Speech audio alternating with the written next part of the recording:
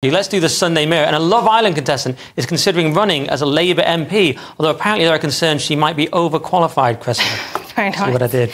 Very nice. Georgia Harrison has serious conversation about running as Labour Party MP. So I didn't know anything about this lady. I can't say I've ever seen Love Island, but I am familiar with... I know the concept. I know what it is. It's like the headliners team all going on a lovely holiday and seeing what... No, it's not like that. Yeah, I hope it's not. It's not like that. I think it's even worse. Anyway, she ended up in a relationship with this chap whose name is something Bear, like Stephen Bear, and he's a bit of a wrong-un because he has committed revenge porn against her. And at first, there's always that feeling where you think, oh, God, don't send people videos. That's not what happened at all. There was CCTV in his house. What a wrong-un. Isn't that just horrific? So he's now serving some jail time. A touch of the R. Kellys about that. Yeah, it's just, there's no...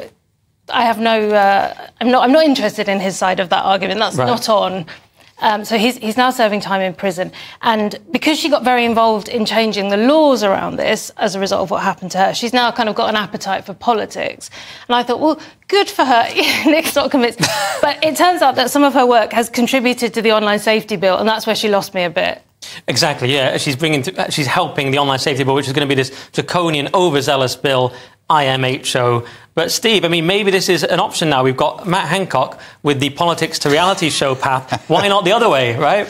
I'd rather have it the other way, actually, yeah. If Matt Hancock would not be... If somehow the result of this is we don't see any more Matt Hancock, yeah, sign me up for a slice of that. I don't know, having celebs move into politics could help get people interested in politics, especially for people of a certain age who don't seem to care at all. But you look at the work that she's done. Look, I know you've got issues with some parts of the online safety bill, but some parts of it you might like. For example, having laws that mean people can get 6 months in prison for sharing a picture of you nude.